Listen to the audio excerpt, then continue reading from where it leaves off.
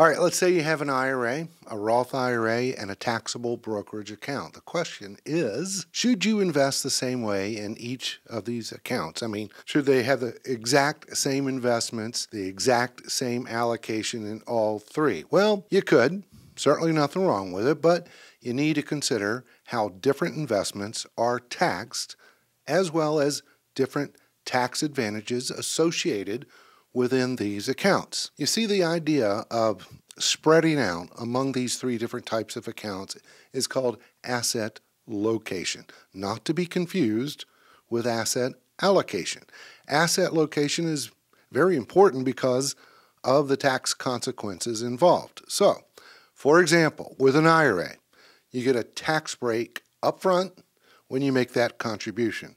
It then grows tax deferred, but when you withdraw the monies, that's when the taxes are due at your ordinary income tax rate.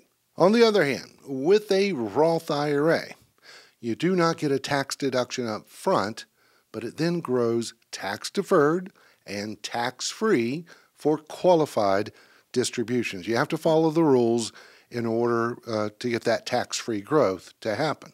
Now, the investments inside the IRA and Roth IRA, they could be bought and sold multiple times without a tax consequence because there are no capital gains tax or dividends tax to be paid when the investments are bought and sold. Now, when we get to the taxable brokerage account, that's a different animal.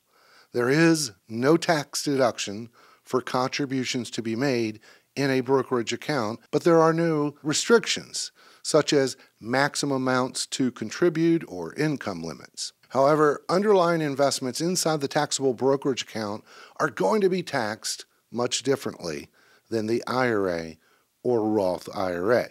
So, for example, if you purchased a security in the taxable brokerage account and then later sold it for a gain, that would be a realized gain, and it's taxed at capital gains tax rate. And that rate could be 0%, 15%, or 20%, depending on your income level, but for most people, it's 15%. Now, that being said, let's take a look at these three different types of accounts and give you some strategies and things to consider of how to invest in each of these type of accounts. Hey, but before we do, if we haven't met before, my name is Keith Wilson.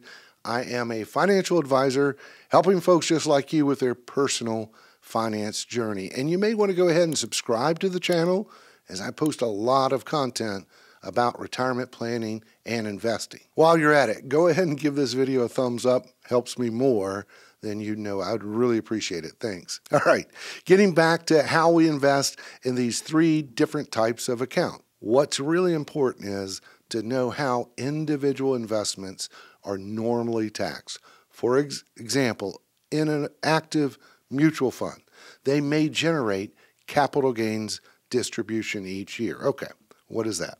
You see, inside a mutual fund, it may hold, 50 or 100 or more individual stocks, and that money manager of the fund will periodically buy and sell. And when they sell a particular stock inside the mutual fund, it may have a gain from when they purchased it years ago.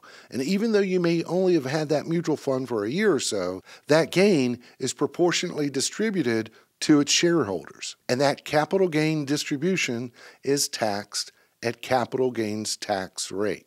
Now, as far as bonds are concerned, they pay interest, which is also taxed to you as it is earned throughout the year, whether you took it out or not. Now, some stocks or stock mutual funds pay dividends, which is also taxed to you in the year that you earn it. However, capital gains, dividends, and interest are not taxed in an IRA or a Roth IRA, only on the taxable non-qualified brokerage accounts. So, for an IRA, since capital gains tax and dividends and interest are not an issue, consider an allocation in actively managed funds with a mixture of bonds or bond funds. Now, keep in mind, when you pull money out of your IRA, all of it will be taxed to you at an ordinary income tax rate. Now, let me be clear. This is not investment advice or a recommendation of any mutual fund or other security. You're going to need to do the research, which specific fund is right for you. Read the prospectus for all the charges, expenses, and fees, all right?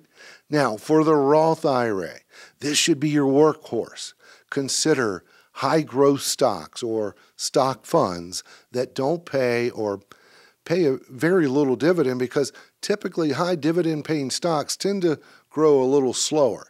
Now, as for the non-qualified taxable brokerage account, the strategy would be to avoid capital gains distribution with an actively managed mutual fund. So consideration of investments in this type of an account would be exchange traded funds or ETFs, index funds, or individual stocks. Now, again, this is not a recommendation, just ideas and strategies to consider.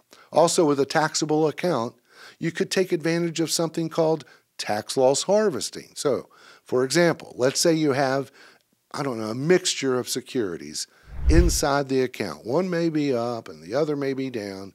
You could consider selling those securities at a loss to offset selling some securities at a gain. Now, you would need to avoid what is called the wash-sell rule, which means if you sold a security at a loss, then you bought it back or something substantially similar within 30 days, then that would, negate that loss to write off.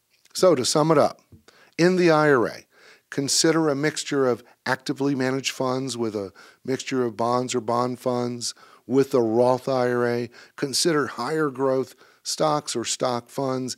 And with the taxable brokerage account, consider ETFs or exchange-traded funds that are more passive, along with individual stocks or index funds. All of this is important because when you retire and it's time to start withdrawing money from these different types of accounts, you could do it very strategically with some tax planning. Obviously, you want to pay attention to your risk tolerance, goals, and objectives, and before implementing any strategy, get with your financial advisor and your tax advisor.